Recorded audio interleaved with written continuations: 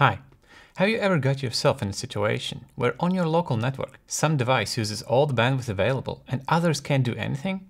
Today I want to show you a simple example of how to avoid situations like this using a feature called Simple QoS. Let's assume that we have a simple home router with default configuration.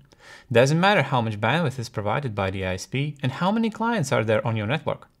The first thing I want to do is disable Fast Track. Fast Track is basically a shortcut in the router which allows all the traffic reliably without additional checks to go from LAN to Internet. That reduces CPU usage and is enabled on home routers with default configuration. If we want to do more advanced stuff with the traffic, we need to turn that off. Let's go to IP, Firewall, look for the default Fast Track connection firewall rule and disable it. Now we will add a bandwidth limitation rule. In RouterOS, we call them Simple QoS.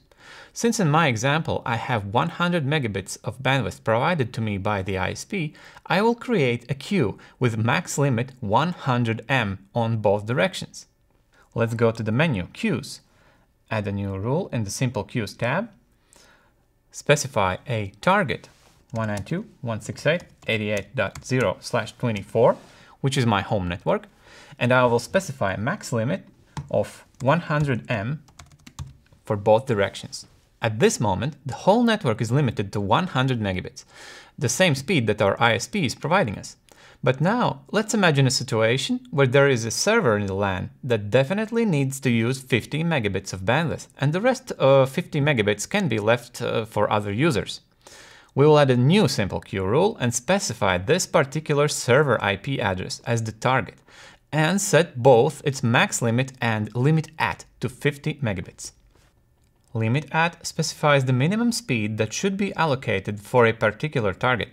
Limit at option works only between different child queues. That is why we select our first queue as the parent. Now the whole subnet is limited to 100 megabits, but a particular IP is limited to 50 megabits.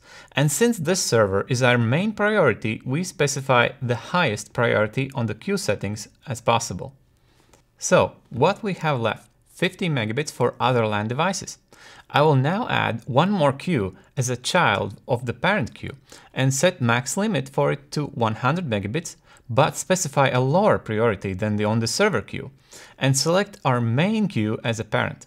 So all of the LAN users will be able to use up to 100 megabits of traffic, but if the server requires bandwidth of up to 50 megabits, then due to priority settings specified on both child queues, server and LAN, it will allocate more bandwidth for the server than for the other LAN users. Last but not least, we will specify on our LAN PCQ type configuration as PCQ, which will divide traffic evenly between all the LAN clients. Read more about PCQ and how it works in our manual. Okay, a very simple and useful setup. The bandwidth is limited for all the LAN clients, it's evenly distributed due to the PCQ queue type, and 50 megabits are guaranteed for the server. This is just an example, but you can see how many possibilities are there on managing bandwidth when many clients are present in your network. Learn more about Simple QoS in our manual, and see you in the next video. Thanks for watching.